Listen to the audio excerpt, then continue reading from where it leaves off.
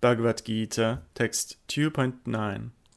Sanjaya said, Then Gudakesha said to Rishikesha, O Govinda, I shall not fight, and fell silent. In Arjuna's refusal to fight, he further places himself in Krishna's hands. Having accepted Krishna as his guru, he unknowingly speaks the truth when he says he will not fight.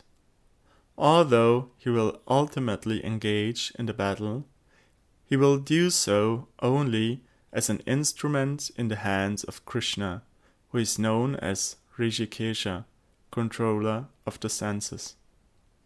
In consideration of this, Arjuna himself will not fight.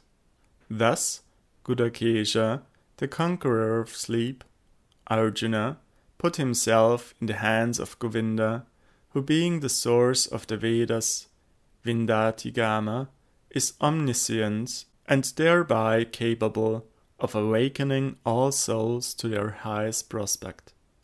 Through all of these epithets, Sanjaya is hinting to Dhritarashtra that Krishna will aspire Arjuna to fight, and thus there is no hope for Dhritarashtra's sons.